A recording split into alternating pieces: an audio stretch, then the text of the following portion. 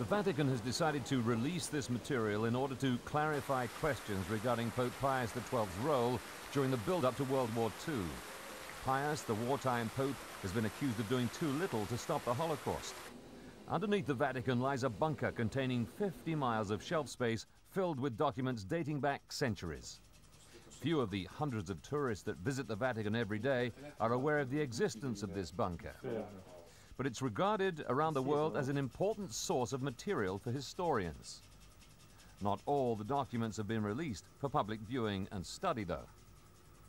Now the Prefect of the Secret Archive says the Vatican wants the world to know the truth about the Holy See and the rising Nazi Party.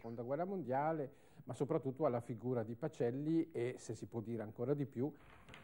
The documents date from 1922 to 1939 and are predominantly material from the Vatican's embassy in Munich and Berlin.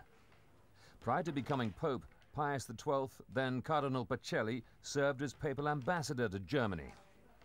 Critics say he was pro-German and that influenced his papacy. In a scathing book entitled Hitler's Pope, the author John Cornwell examines the pontiff's silence during the Holocaust, his reluctance to criticize Nazism, and his failure to block the deportation of Italian Jews. But supporters of the Pope insist that he made every effort possible to help Jews and other victims using quiet diplomacy. The release is the Vatican's response to demands by Jewish groups for access to the archives.